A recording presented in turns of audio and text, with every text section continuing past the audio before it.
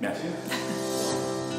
Okay, Dr. Nikko, so let's talk about after surgery, okay, but specifically the bra. Okay. The bra, what kind of bra do I need to wear? How long do I need to wear it? Because most people want to go shopping, Sure. right? They want to get all the cute bras and get ready for that. But what do you say as the doctor for them to think about? So, before I say anything, now let me tell you, there is no one way of doing things right. I mean, if you go to ask five different surgeons, you're going to hear 4 or 5 different answers. Everyone has their own take, their own ways of doing things, so there's no right or wrong.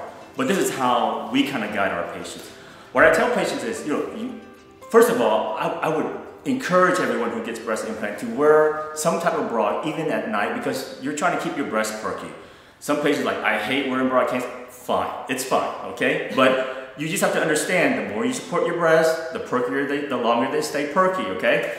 And secondly, if you're gonna wear a bra, now they're gonna say, well, do I have to wear a sports bra? When can I wear underwire? So everyone's different in terms of how they answer that question too, because technically, you don't really want to wear an underwire bra until your implants have settled.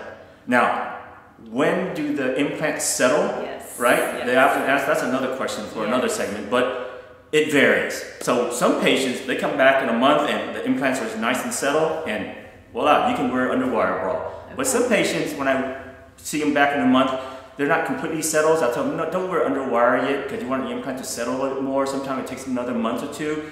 And that's why we see patients back a week later, a month later, after 3 months, 6 months, because not just to see how they're doing, but in terms of how their implants are dropping.